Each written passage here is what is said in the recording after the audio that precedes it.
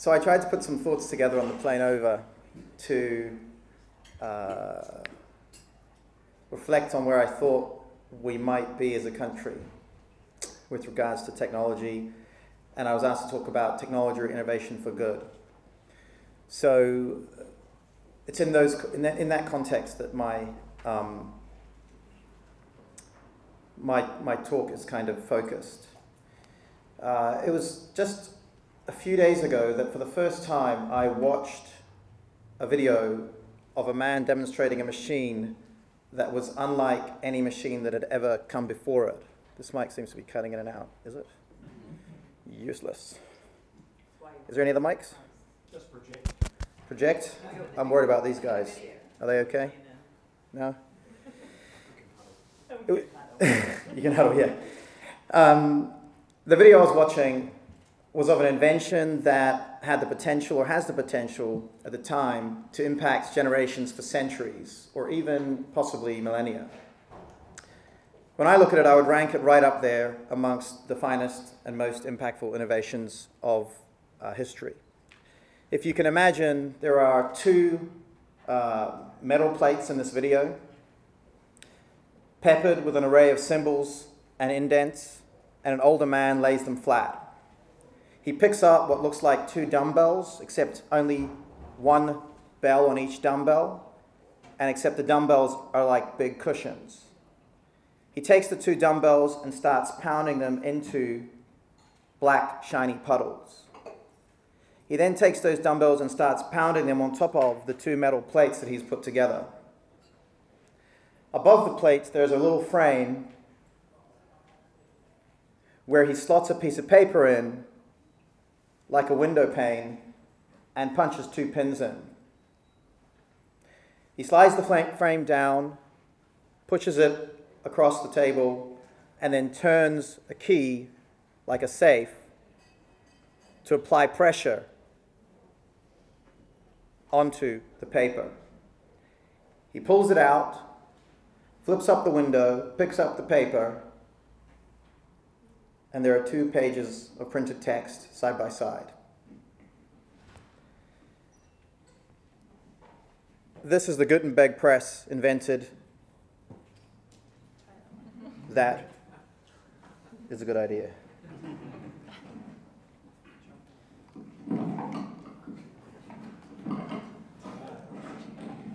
All event organizers should know that everyone should be mic'd up with 2 mics. Because although it's 2018, I don't think I've ever been to an event where the mic hasn't, at least for one moment, not worked. All right. So, I watched this video last week, and this is the Gutenberg press invented in 1446. And along with it, the technology that we now call the book.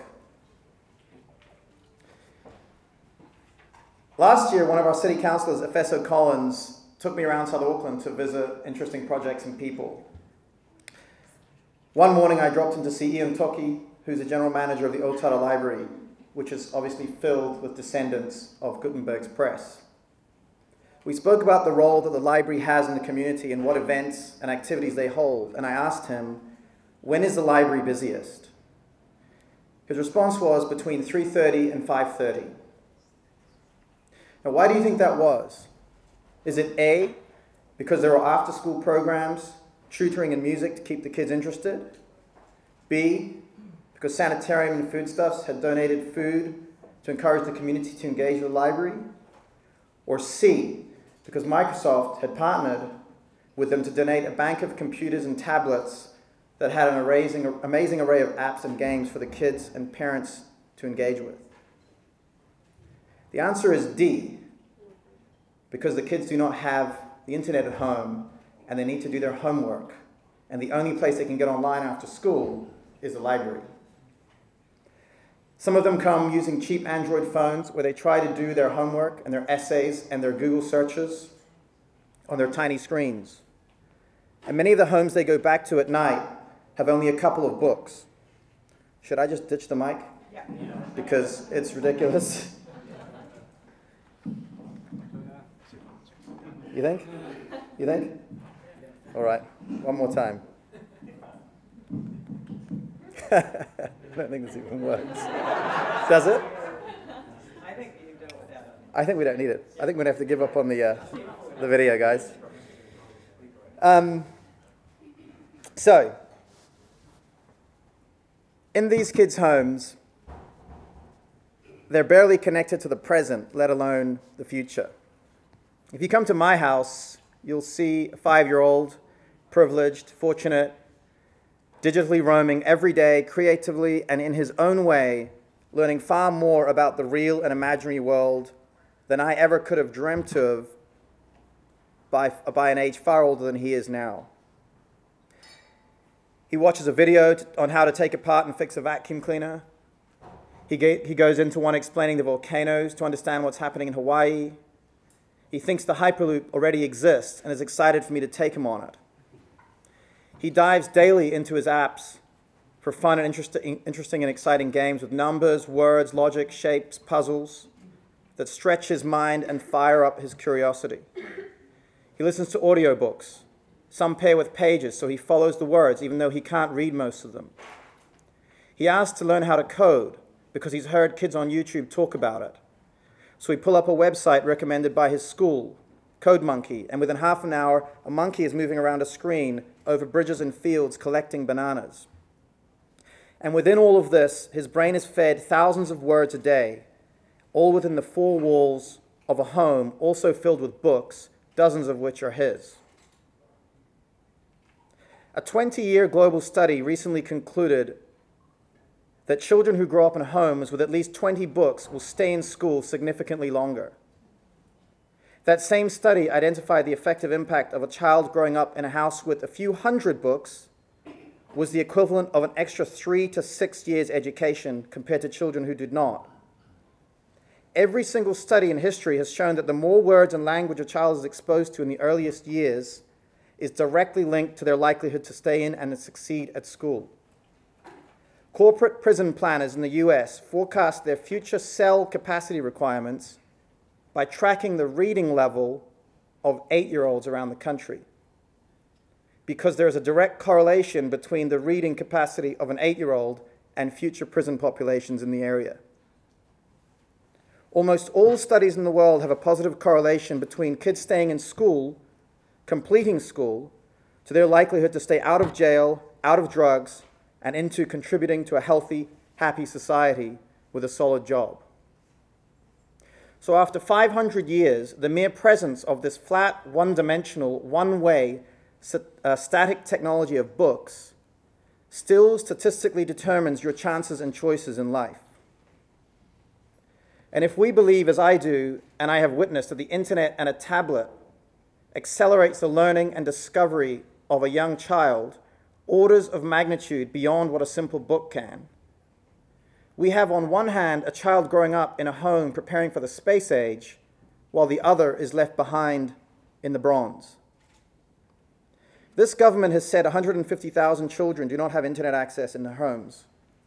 Even if it was a third of that, it's far too many and will hold this country back from any hopes of being a leading digital nation in the coming generation. Because far too many of our children will have been handicapped before the starting blocks, without a choice or a chance of catching up.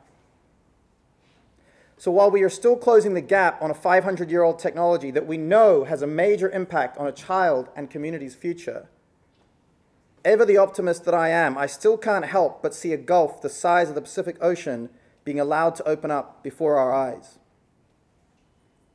And I can't help but believe that addressing this issue is perhaps the most important challenge facing us if we want to innovate for good, as Tech Week wants to this week, for all and not just for some.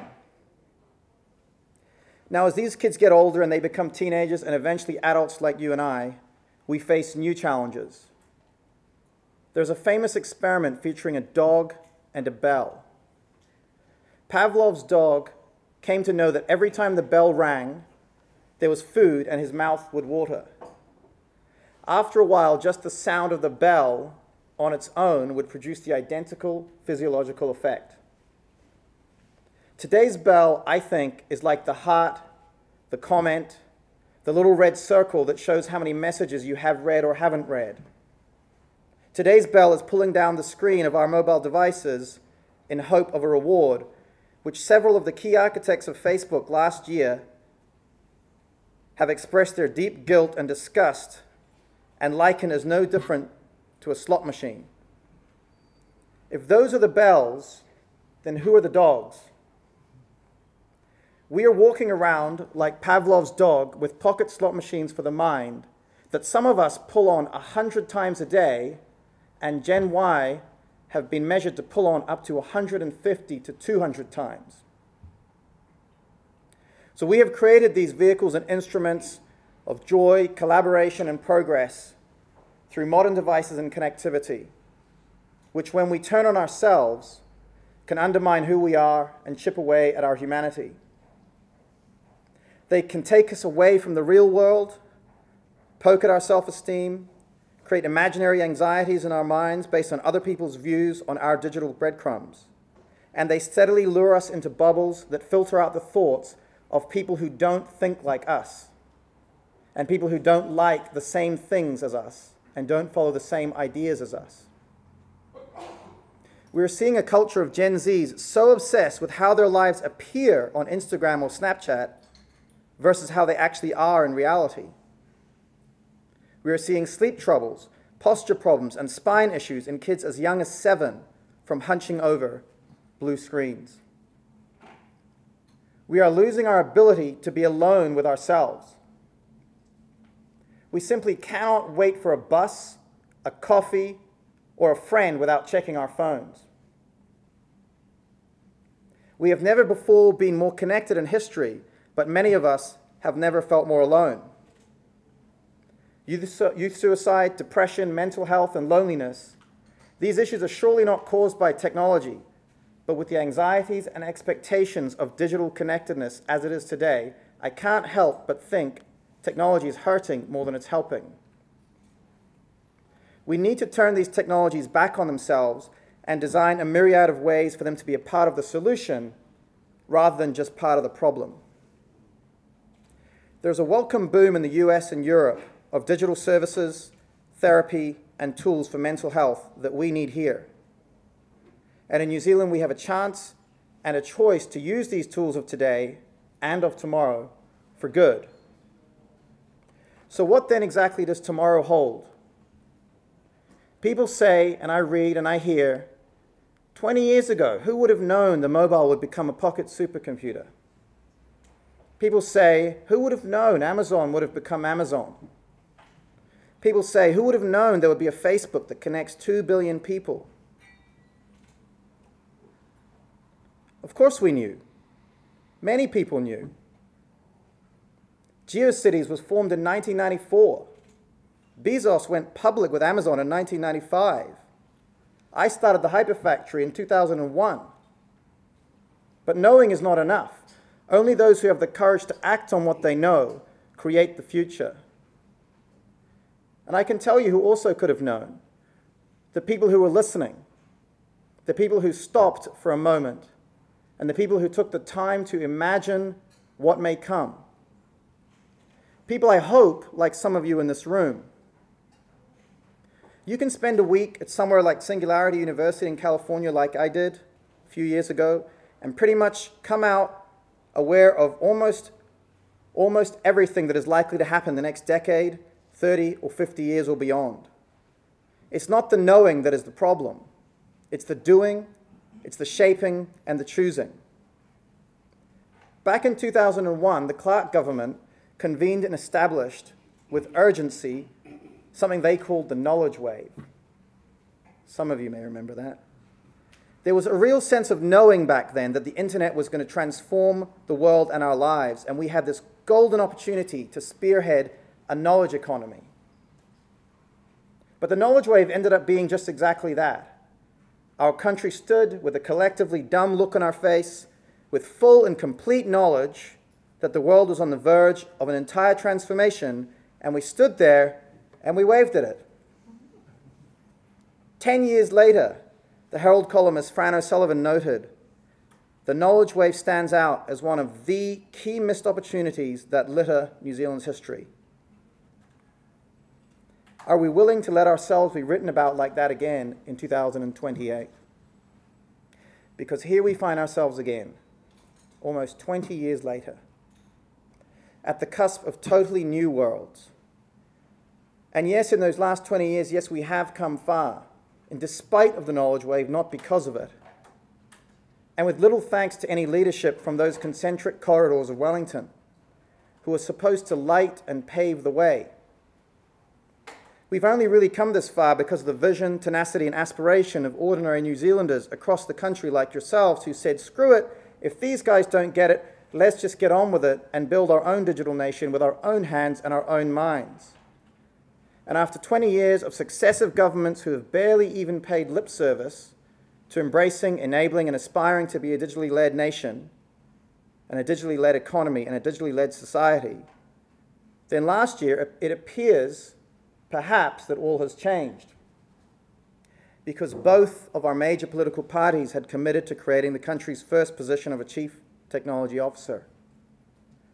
Whatever you think of the scope and power of that role, the mere acknowledgement that such a role is needed seems to me a signal that maybe, with the backing of our nation and the highest officers of the Prime Minister, maybe we have another chance and another choice to create a collective future that looks unlike anything from our past. It seems to me that at this time, on the cusp of new revolutions that will far outstrip what we have seen thus far, and at a time when New Zealand itself has never before been looked upon in a more positive light by people throughout the world, as a beacon of hope and humanity, it seems to me that at this time, that the challenge of innovation for good for our nation should have us forging ahead to create meaningful work and daily livelihoods of ordinary citizens in the face of inevitable automation and, in the end, artificial intelligence. Just as it should have us forging ahead towards a fully renewable transportation fleet with a purpose and a plan, just as it should have us forging ahead with more capital, resources, and ideas for many more bold new companies that shape the future, seeking to benefit people, planet, and profit. Just as it should have us forging ahead, pioneering protein, meat, and milk grown far from the paddocks of a traditional farm. And just as that challenge of innovation for good should have us answering how we become better parents, brothers, friends, neighbors, and citizens, face to face, not just Facebook to Facebook. 250 years ago, on the other side of the world, a tiny country for 100 years became a sustained hotbed of genius. It charted groundbreaking advances in ideas of science, philosophy, engineering, technology, economics, and medicine, leading Voltaire, the French philosopher of the day, to state, "It is to Scotland that we must look for our idea of civilization." And what became known as the Scottish Enlightenment began. It seems to me that if this government is serious as they say they are, and we all are serious, which I know we are, that together we have a chance and a choice to invite the visionaries of our generation, from China to Chile, to join arms with New Zealand in a bold adventure to create a model country of the future, which, because of our size and our sensibility, we all know we can and should be. Fully sustainable, fully prosperous, fully inclusive, conscious, and kind. It seems to me, at least, that there is a very real possibility of a New Zealand Enlightenment ahead, where we can bend the world in our direction if we choose to allow our humanity and not just technology to guide us. Thank you.